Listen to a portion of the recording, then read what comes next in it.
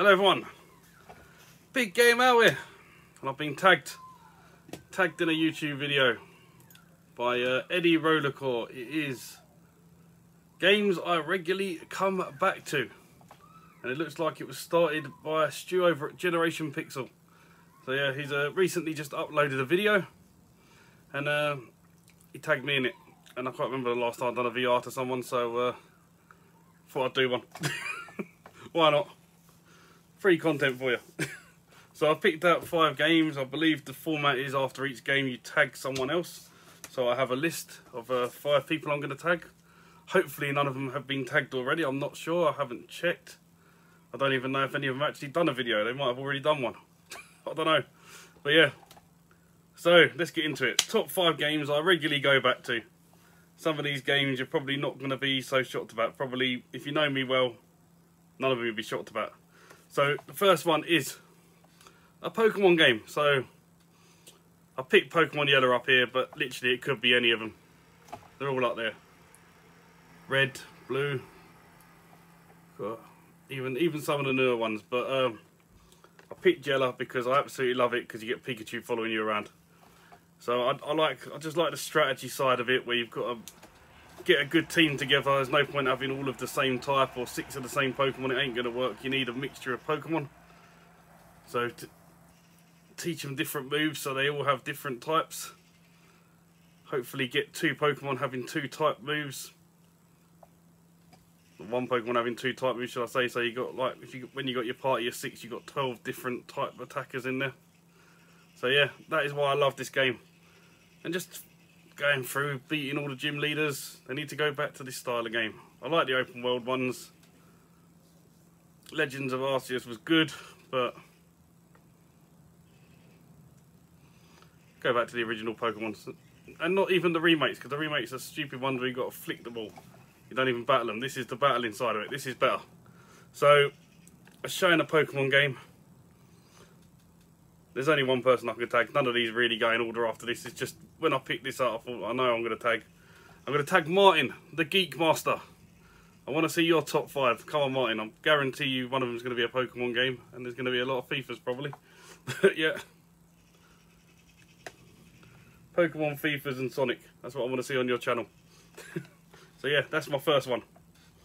I'm going to put these now. Just David Retro Games Played Badly style, and line them up behind us. I don't know if that's going to work very well. So, second game. I absolutely love my driving games. Absolutely love them. But if anyone watches me or joins me when I'm playing them, I do something very good in them. And that's crash a lot. So, the game I regularly go back to, I absolutely love, Destruction Derby. Destruction Derby for the PS1. Got to sort that because I've got the door open. Let the fresh air in. But yeah, nothing better than going around smashing people up. I love the actual, just the bowl that you fight in. It's battle to the death. Absolutely fantastic. Again, this could be 1 or 2 that I'm showing, or even Raw. Any one of the 3. But I've picked up the first one just to show you. Absolutely love them. Fantastic games. Can't go wrong. And if you do have a bit of skill and you can drive, you can get to the finish line and win every race as well. But I just love destroying people and stopping them getting to the finish line. So yeah, that is my second choice. And I'm going to tag Mr. Ross. Like I say, I don't know if you've been tagged already. You're quite a popular guy, so maybe you have. But yeah, I want to see your top 5 now. This ain't going to work very well. They're covering each other up. So, the third game. Probably the least surprising game that you're ever going to see me show. It's Command & Conquer, and I'm showing you Retaliation. Just because I love playing the skirmish missions, and obviously Retaliation has the most maps, other than the PC versions. The PC versions are a bit different, but with the Command & Conquer series, the later games have gone downhill a bit. It's the earlier games. Not so much the first one. The first one was alright, but they never had the skirmish missions. It was when they got to Red Alert onwards, and especially Retaliations. Like I say, if you get the PC one, you got Aftermath and stuff like that. There's all loads of different ones you can get. Join into Command & Conquer. You've got Command & Conquer Red Alert 2 as well. generals, stuff like that. Tiberian Wars, probably downhill a little bit going into outer space, but yeah, not too bad. Like I say, played it a lot more on the PC than I did on the PlayStation. But if you haven't played it, fantastic time-based war game. Fantastic. Build your army, build your base, defend it and attack all the other people. And of course you've got the missions if you like the campaign modes. But yeah, that is Command & Conquer. These games are in no particular order of what I like, they're just the way I'm just showing them. After showing that, I'd like to tag Betty Hall Clinic. Bill, get your video out. Get your video out. Now, the next one. Oh, this one, fantastic game. A lot better on the PC, I've got to say. I used to play this years ago on the PC. Absolutely love this game. I've got the PlayStation 1 version here. I think I've got have I got the PC version as well? No, I don't think I do. No, I do not have the PC version of it, so that's one thing I'm going to have to go and pick up. It's probably only cheap. I'll say that now and I'll go on eBay and it'll be about 100 quid. But absolutely love my strategy games. And you can't get no more strategic than Transport Tycoon.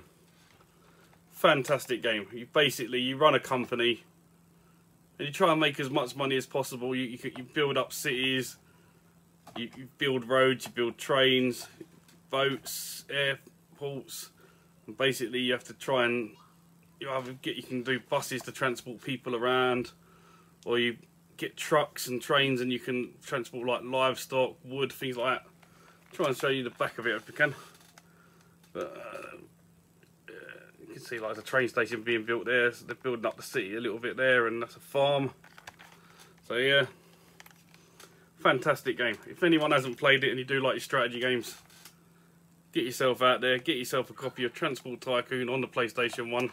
And may I add, you might need a bit of muscle to pick this up because the size of that manual. Need old Roger to come pick that up for us. So that's Transport Tycoon there. And we are going to tag the Retro Bear. Come on, Russ, show us all your Wii games. We want to see all your Wii games coming out of that shelf. You might get an earthquake like pulling them out. Although he's been picking up a lot of 8-bit lately, so he might show a lot of 8-bit in it, who knows. And my fifth and final game. This is a collection of all of them. But ideally it was the first game that I played many hours. And I'm sure a lot of people did. Again, on the PC, and this is actually a PC version of it. This is The Sims. So yeah, the original Sims, where is it? There. Absolutely fantastic. Get your money. You start off with about 20,000, I think it is. Back then you could put cheats in and you can get unlimited everything. But yeah, basically start off as a single guy if you want, or you can have a family and try and build a family. You get a little bit of money, so you start off with a small house, you get a job. It's basically the game of life. Just play it yourself. As a kid you can find out what it's like growing up.